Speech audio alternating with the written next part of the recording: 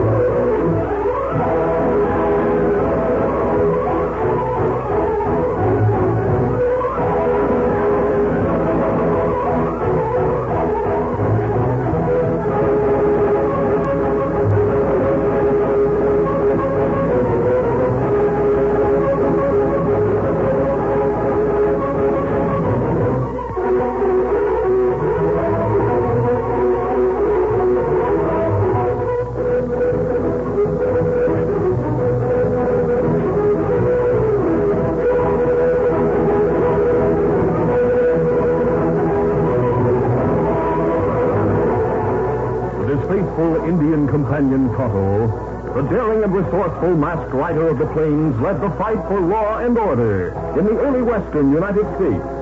Nowhere in the pages of history can one find a greater champion of justice. Return with us now to those thrilling days of yesteryear. From out of the past come the thundering hoofbeats of the great horse Silver. The Lone Ranger rides again. Lone Silver, let's go, big horse. Lone Silver,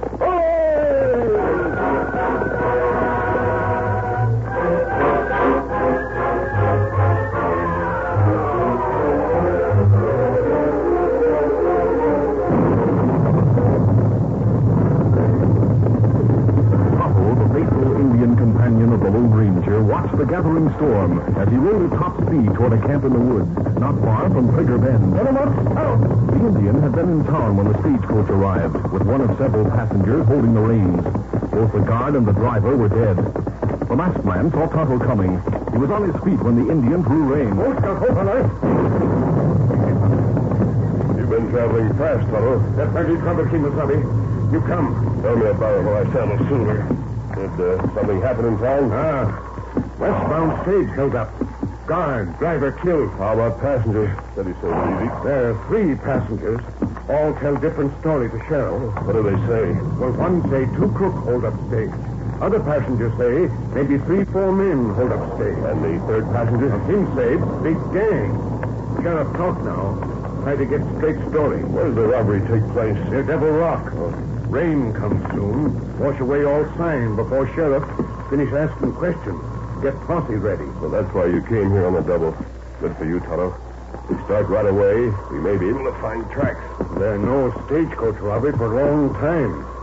Maybe this new gang starts. You may be right. If it is a new gang, this is the time to smash it. 2 or 3 successful robberies make it possible for a gang to recruit new members and become too powerful. There, I'm ready. Steady, easy, big fella. Easy, fella.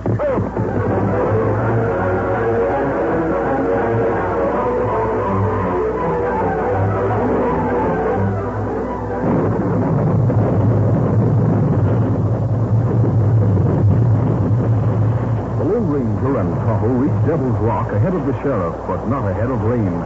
By the time they found tracks that pointed out the place where the stagecoach had been halted, the rain was falling steadily. They got here just in time, Tonto. A few minutes more, there'd been no tracks at all. That's right. As far as I can see, there are only 2 men involved in the holdup. 2 men and 2 horses. The men must have waited in ambush right beneath these trees. Plenty footprint here. Two different kinds of boots. Here's something, Tonto. One of the horses swished his tail against this tree. With the long hair. Black horse. At least one with a black tail. The hoof marks seem to lead north. Bandits head for Badlands. I don't know how far we can follow the tracks, but we'll start. Tracks. Nearly washed out now. By time Sheriff gets here, there'll be none left. Come on, Tonto. Let's see what we can find. Easy, steady, big fella. Easy, fella.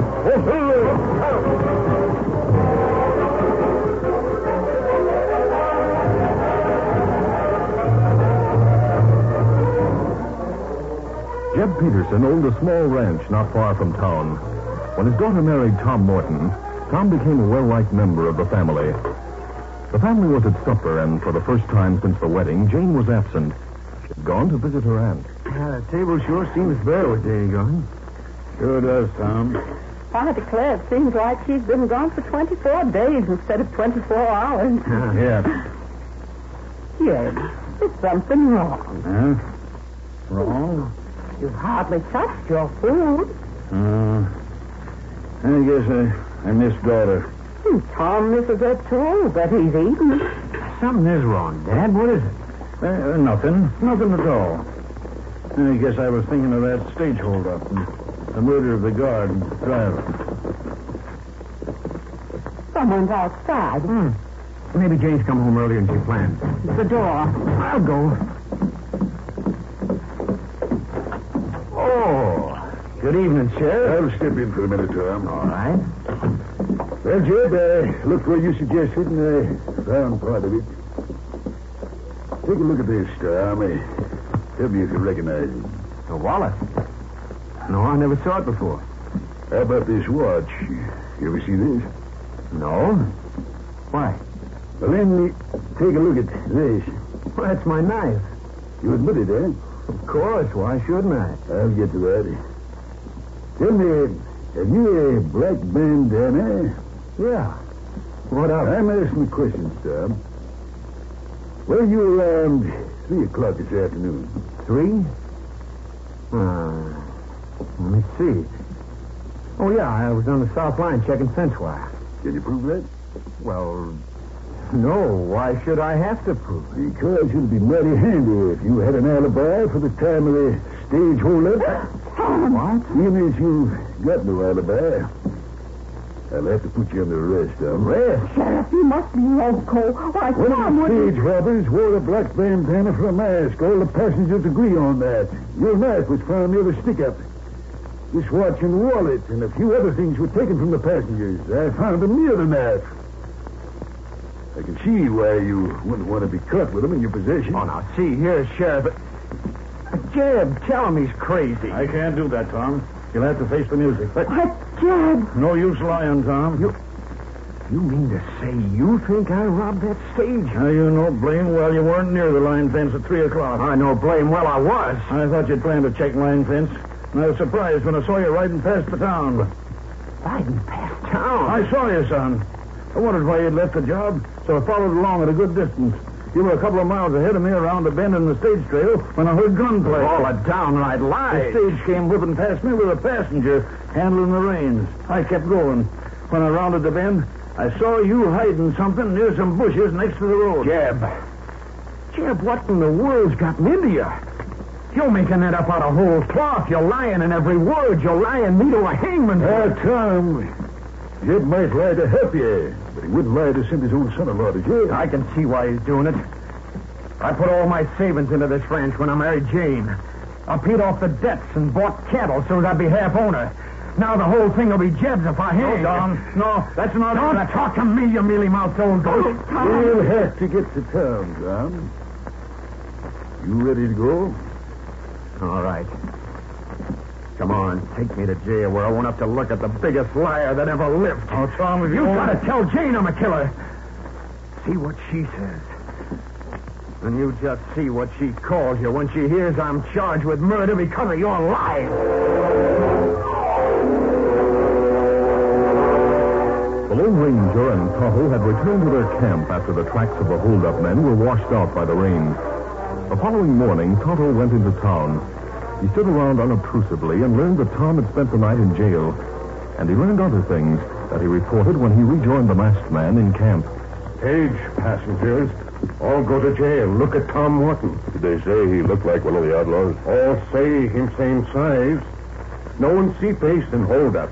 Face covered by bandana. A minute ago, you said Tom's knife had been found near the holdup. Did Tom say anything about that? Well, him blame Jeb Peterson. His father-in-law. Claim Jeb fix frame up.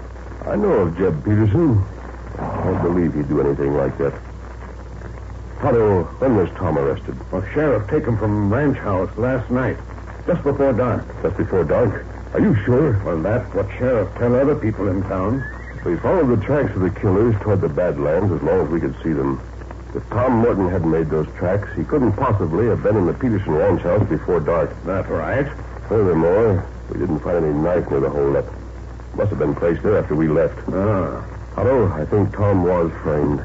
At least we know he was not one of the outlaws. We're the only ones who know it. We're the only ones who saw the tracks before they were washed out by rain. Up to us to act. You think Jeb framed Tom? I'm going to talk to Jeb. Steady, Silver. Tighten the cinch. Jeb not at ranch now. No? You know where he is? Him in town. And we'll see him in town. All right, I'm ready. Come on. Easy, steady. Let's go, Silver. Get him off the town.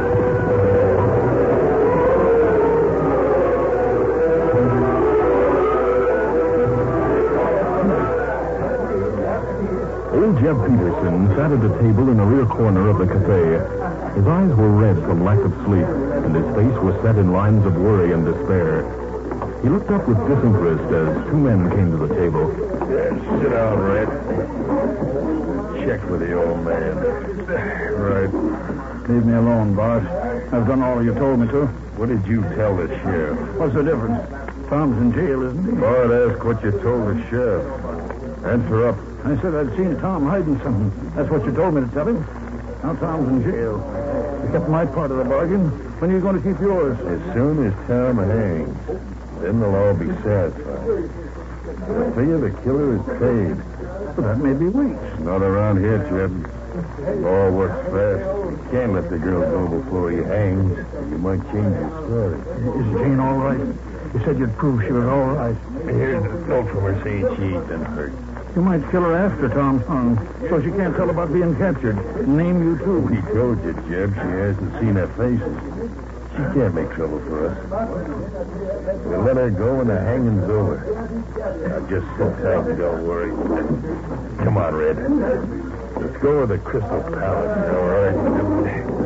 I'll be seeing you, Jeb.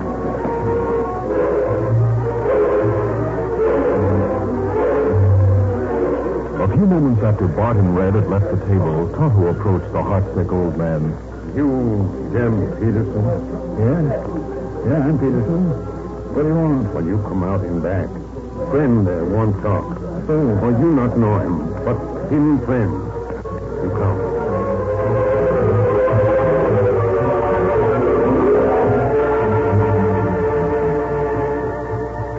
Jeb followed Tonto to the rear of the cafe and crossed to the saddle shed where the Lone Ranger stood with Scout and Silver and a couple of other horses. One was a big black. You're masked. That's why I didn't care to speak to you inside. But I don't... Otto told you I was a friend. If you're on the level, that's true. Now, who owns this black horse? Why do you ask that? I'm just wondering. Hey, look! Goes to the... You, Jeb! What are you doing here, horse? Come on, Jeb, we're traveling. Well, let me go. Let me down. Go in there. You're riding with me. Come on, Tonto.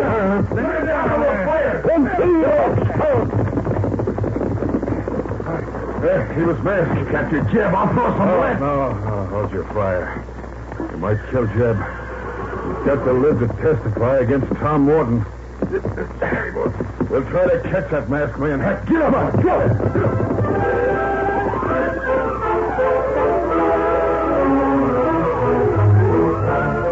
The curtain falls on the first act of our Lone Ranger adventure. Before the next exciting scenes, please permit us to pause for just a few moments.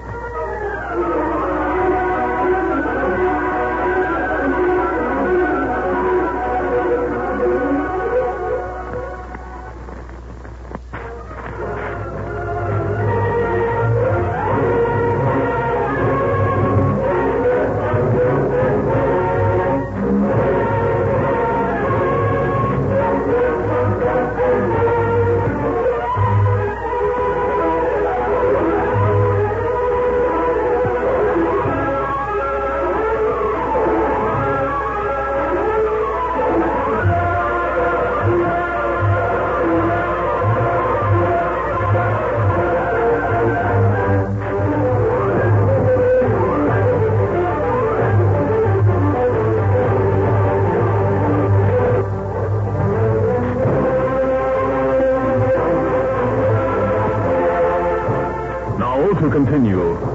Jeb Peterson had no chance to resist. The Lone Ranger grabbed him suddenly and rode, carrying the old rancher on the great horse Silver. Tonto followed close behind. Red and Bart were quickly outdistanced. Then the masked man halted in an isolated gully. He questioned Jeb at length. At first, the old man was evasive, but he finally told about the evidence that had caused Tom Morton's arrest. You saw Tom hide the wallet and the other things taken from the passengers? Yes. Yes, I came back to town and told the sheriff. Then I went with him and the posse and showed where I'd seen Tom hiding something in the bushes. They found his knife. He dropped it there. Oh, no. We didn't take time to look for anything hidden in the bushes. That right? What's that? Jeb, you might have been instructed ahead of time just what to tell the sheriff. Huh? You might have taken the knife from Tom's bedroom and left it near those bushes. But why? To frame Tom. You see, we know that Tom was not one of the robbers. Todd and I were there before rain washed out the tracks.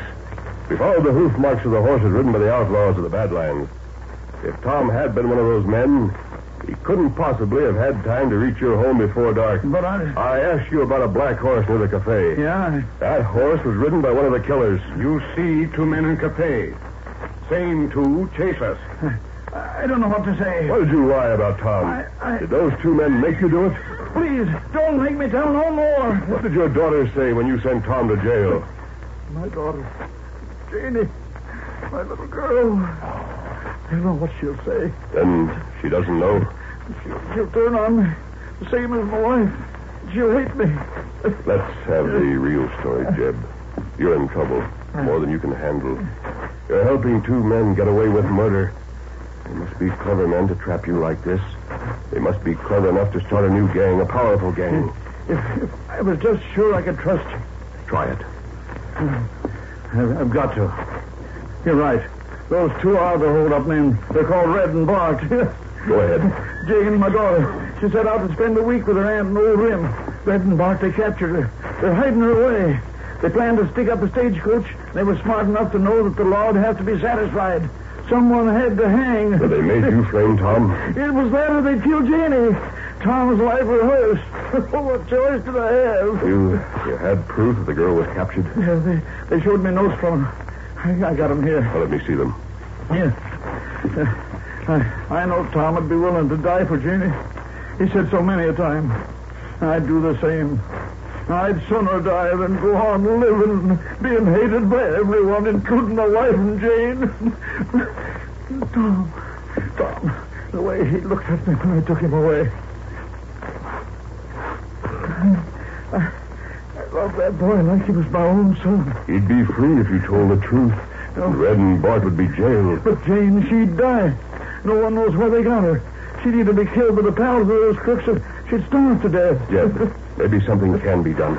I don't know what it'd be. These notes from your daughter give me an idea. Yeah? What is it? Maybe we can trick Red and Bart into revealing where Jane is hidden. If we could only get her away from those polecats, time is mighty short. Go back to town, Jeb. When Red and Bart ask questions about the masked man who made off with you, just say it was a mistake. Tell them I got the wrong man. Yeah? But then what? Leave the rest to Tonto and me. Tonto, I want a disguise. Get the old clothes from the saddlebags. I'll wear the false beard. I'll dress like an old desert rat. Then I'll write a note. I'll try to copy Jane's handwriting.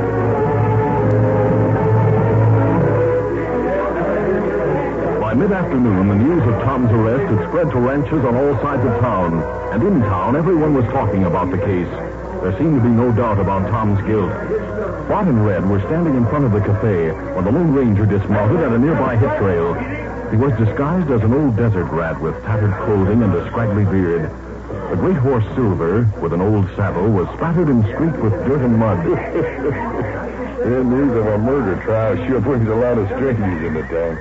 Look at the old desert rat. Yeah. Howdy, Pop.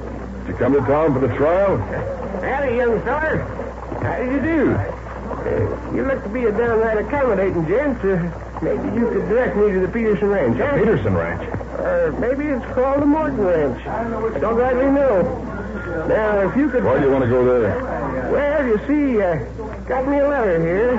Got it in one of my pockets. Here it is. Let me see it. Sakes alive. Where'd you get this? I need him snatch it. I said, where'd you get it? Well, now, see here, mister. I don't have to answer your questions. Your business hell I got that letter. I got it, that's all. It's worth $1 to me. $1? How's that? The girl who tossed it to me said Mr. Peterson and Mr. Morton would give me $1 if I took it to the ranch. Well, if you just tell me how to... Here, I'll give you the $1. Well, now, that's mighty kind of you. I'll be seeing Peterson. I'll give it to him. Well, thank you, young man. Thank you kindly. I'm going to see what this here $1 will buy. Here, look at this note. Looks like Jane's handwriting. Listen to this. She says, on my way to Old Rim, I was captured. I'm being held prisoner. The man who brings you this note can lead you to me. Hurry. Signed, Jane. Something must have gone wrong at the shack. Maybe she talked the half-breed into helping her. We better not take any chances. And that old-timer might get talking. Go get him. We'll take him along with us. It's a good idea.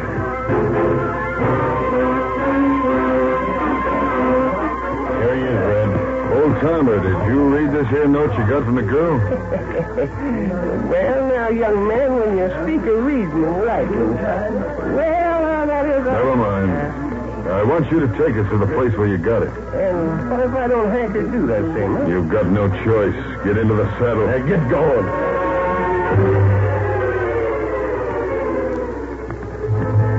The Lone Ranger, disguised as an old man, rode slowly on soft ground.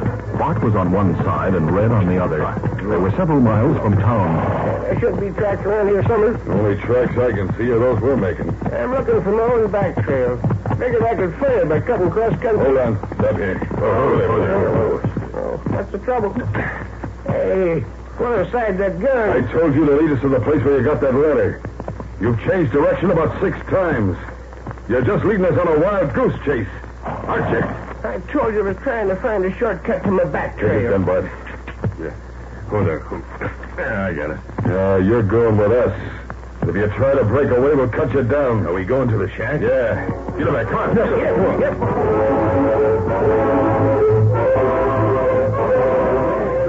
Jeb had become increasingly impatient as he waited in the cafe with Tonto for the disguised Lone Ranger. Finally, he went out to make inquiries. He came back excited and badly shaken. There's trouble we didn't figure out. What's that? I was talking to some of the boys, asking if they'd seen anything of a desert rat. One of them saw him talking to Red and Bart. Huh? When? It was over an hour ago. And listen, Tonto, he left town with those two. Oh. That's not how Lone Ranger friend. Who? Masked friend. You call him the Lone Ranger. Great day, is that who he is? Him go with outlaw. That means something go wrong. We've got to do something and quick. They've already got a big start. Him in trouble. Him try and leave trail. And we follow.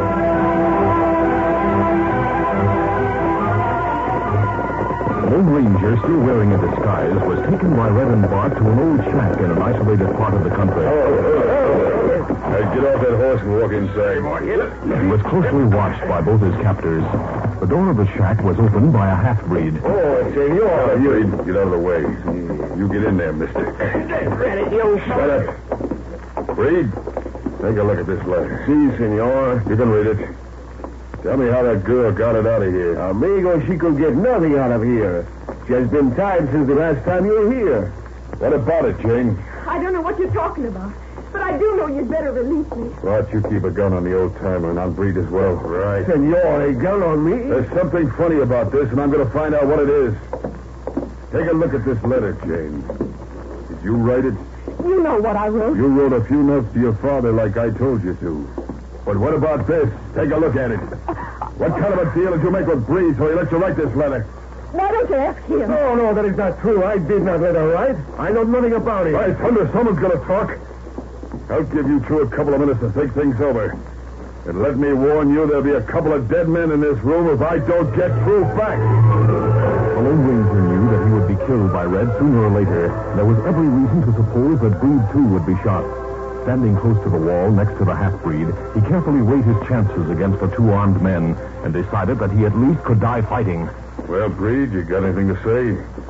You ready to confess that you let the girl write a letter? I did not do it, senor. She has not been untied since the last time you were here. About the letter, I know nothing. I'll get back to you in a minute. Now, old-timer, maybe you're ready to talk. Was that girl untied when she gave you the letter? Well, all I can tell you, mister, is this. Look out! A sudden blow knocked aside Red's gun, and the Lone Ranger charged low. Bart fired once. His bullet was high and chugged into the opposite wall. The Lone Ranger came up from the floor with a sharp jab to Bart's chin. Take it. Same instant, he grabbed the gun with his other hand, but Bart held on. Give me that gun. Not a chance. I'll fix him. Using his gun as a club, Red struck down at the Lone Ranger's head. The blow was staggering. Bart jerked free. Good work, Red. For a moment, the Lone Ranger staggered back, dazed. Now, finish the old critter. He's stronger than I thought. You break stemmy yard. Don't mix in. Drop again. Take the window, Bart. Why, you up again? I'll show you. Jeb fired from the window, causing Red's arm as the killer swung toward the door. The sheriff brushed in, followed by Tonto. No, wait, hold on, Sheriff. I'll do it, Sergeant. Come in here, Jeb. I'm coming, Sheriff. Tonto, you got here just in time. You all right, Kimasabi? Well, you made it in time. You ride where ground soft. Leave good trail. You go slow. We ride plenty fast. Here, gun. Thanks, Tonto. Jane, honey, you all right? Yes, Dad, if you'll just get these ropes off. I'll have them off in no time. Red and Bart were going to... I know all about it, honey, and so does the sheriff. That's the situation, mister. There's no need to explain anything. When Jeb found you left town with these two killers, he came to me and told how he'd lied about his son-in-law. You did that, Jeb? You're doggone right, I did. Yeah, those two deputies have right along. Come in here, boys. Put some ropes on these troops. Those men, Sheriff, you'll not need Tonto and me. I'd like to go to my camp and get rid of this disguise. Sure thing. You go right along. We'll have anything. Let it out. Come on, Tonto. As soon as you get them roped, we'll take them into town. Now, see, Jeb. Yes, Sheriff? I'm curious about one thing. You were willing to let Tom hang to save the life of your brother. When the life of Tommy's friend was at stake, he told me everything, so I'd come here with you. Well, you see, Sheriff, Tonto's friend means more to the West than any of us, including me and my whole family. He's the Lone Ranger.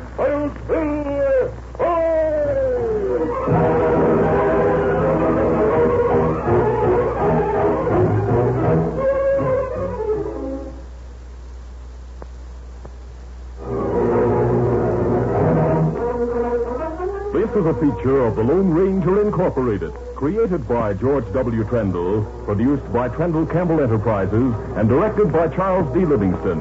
Tonight's drama was written by Fran Stryker. The part of the Lone Ranger is played by Brace Beamer.